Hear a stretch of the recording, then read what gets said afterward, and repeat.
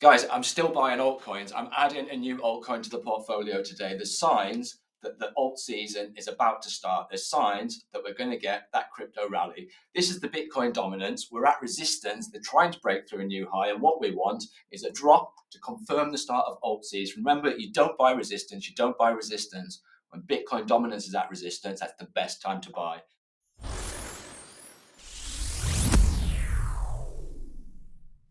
Okay, before we jump into the charts, before we get into the alt pick of the week, what's changed in the market? You can see the market was greedy last month. It was greedy last week, 69. Now it's fearful. That went all the way down to around about 14. So you can see that we're in fear at the moment. And every time that we're in fear, you can see time and time again, maximum. Every time that we're in fear, this is fear down here, guys. Bam, move to the upside. Every single time that we're in fear. Look where we are now, guys, fear. Does this look like it could be potentially the start of a new bull run? We're in fear at the moment. You could get further down to max pain. Look, it's happened here, it's happened here, it's happened here. It's happened several times in the past, so we could get that big wick to the downside. But that buy-up candle, that will be a big buy-up candle. So that is the fear and greed. What's the crypto bubbles looking like? On the day, you've got some big movers. PopCap 35.8%, Dog with Hat 26.7%, Floki up 14%. So it's a meme day today, guys. The memes are running. And on the week, you can see we've had a red week. So we've had a red week. We've had a red month, really. If you look on the monthly, a lot of them are red. How's the portfolio looking? We'll look at the Crypto Bullseye portfolio next. You can see while we've been building to the downside and building to the downside, and the market's been dropping 30 to 40%, our portfolio's held up well, 16.3%. And the difference is we were looking at the top 100. These are outside the top 100, or a lot of them are. These are high risk at strong support levels to maximize the gains as we de-risk over the course of the bull run. Okay, next thing I want to show you guys, new Discord channel. We've got a new Discord channel. We've got all sorts going on in here. I'm going to keep building this. You've got places where you can share your charts. You've got market analysis, trading strategies. You've got Crypto Bullseye portfolio. That's full and transparent, guys. You can keep track of that. I've got all my buy zones. I've got my double down levels, and I've got my exit levels, all in the Crypto Bullseye portfolio. You've got crypto gossip. You've got all sorts on here, guys. Market analysis. You can share your charts on there. Share your charts on here. So I'll leave the link in the description below. How much does it cost to join? Absolutely free. I'm not asking for anything. We're just going to build a community together to help each other out.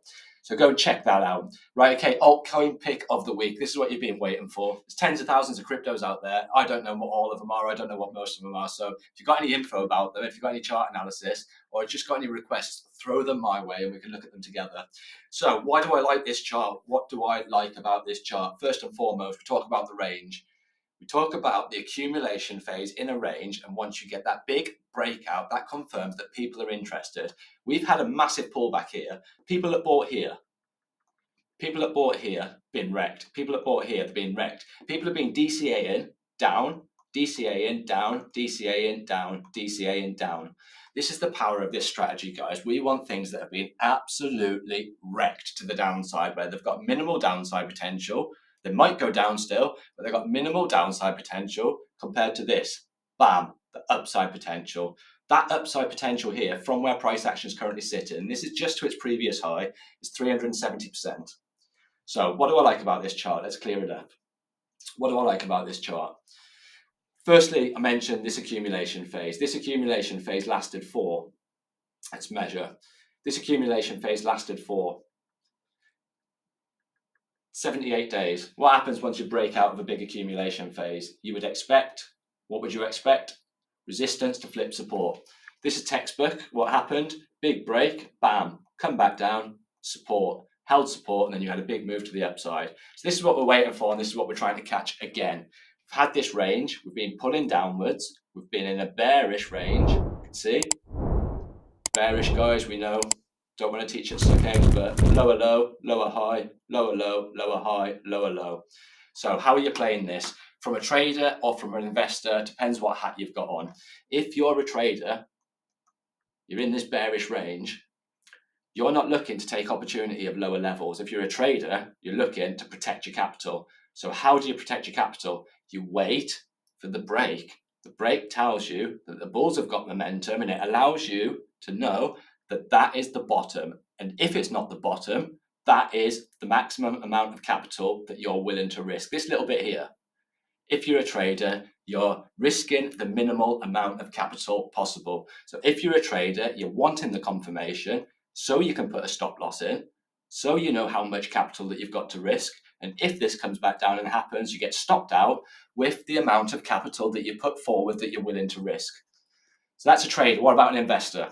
If you're an investor, is it okay to dip your toe in the water?